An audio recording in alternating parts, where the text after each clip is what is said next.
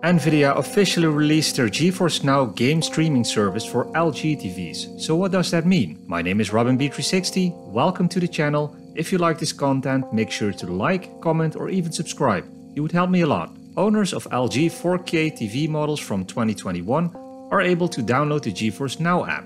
This includes all 4K models from last year, including all OLED, QNED, NanoCell and UHD TVs. The app already released in November as a beta, though according to LG the app was already fully functional without any limitations. During the beta, the app was limited to 1080p resolution and 60 FPS, which after the official release of the Geforce Now app is still unchanged.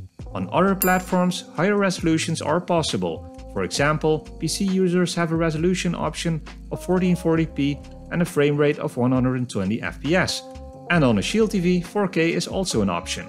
To play games on one of the 2021 LG TVs through the Geforce Now app, a gamepad is required and a 25 megabits bandwidth in order to play in 1080p and 60 FPS. The Geforce Now RTX 3080 membership normally has the option to stream in 120 FPS, 4K, HDR and 5.1 and 7.1 sound.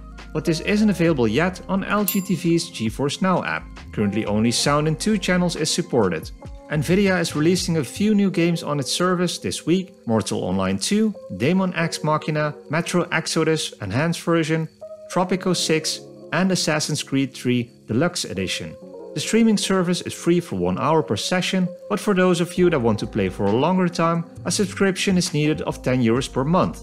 If you want to try out the Geforce Now app on your LG TV, just press the home button on your remote, go to Apps, then to the magnifying glass on the right top of your screen, and then search for the Geforce Now app.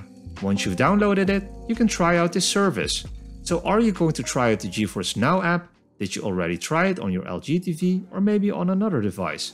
Let me know in the comments below what your experiences are, hit the like button and subscribe for more content. Thanks for watching and I will see you on the next video.